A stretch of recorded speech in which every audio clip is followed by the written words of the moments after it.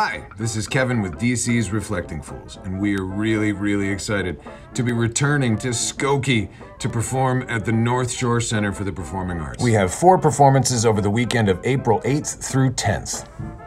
You know, a lot of people told me, Kevin, I think it's risky for you to get back into political comedy. I mean, nobody can take a joke anymore.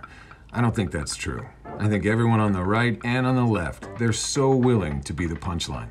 They can totally take a joke. It's not like somebody's gonna get offended at something that I say, walk up on stage, and slap me so hard I get fresh prints on my face. Right?